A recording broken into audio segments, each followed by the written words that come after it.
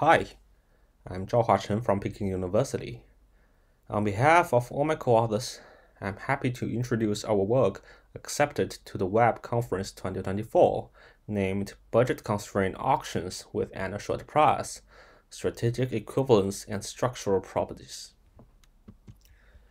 This work is motivated by the auto bidding market, where advertisers are budget constrained, and their budget constraints are usually guaranteed by the mechanism provided by the platform. We also observe that in classic auction theory, mechanisms would take advertisers' value distributions as inputs, for example, minus an auction. However, in the real world, platforms could at most learn advertisers' bid distributions.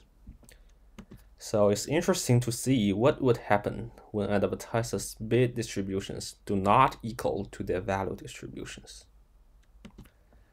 On this side, we form a game between the platform and advertisers.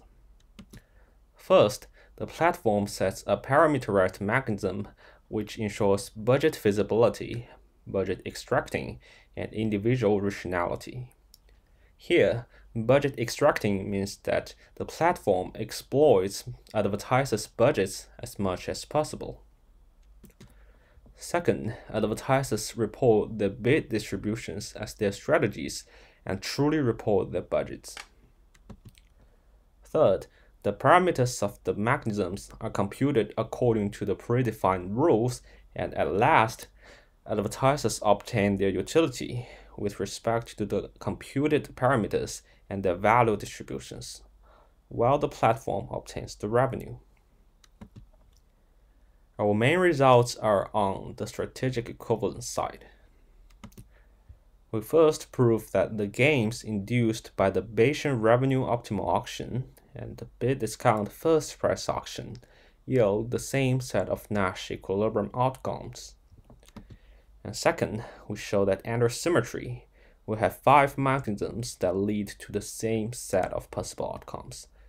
They are the Bayesian revenue optimal auction and bid discount or pacing, first price or second price auctions. We also explore structural properties of different mechanisms.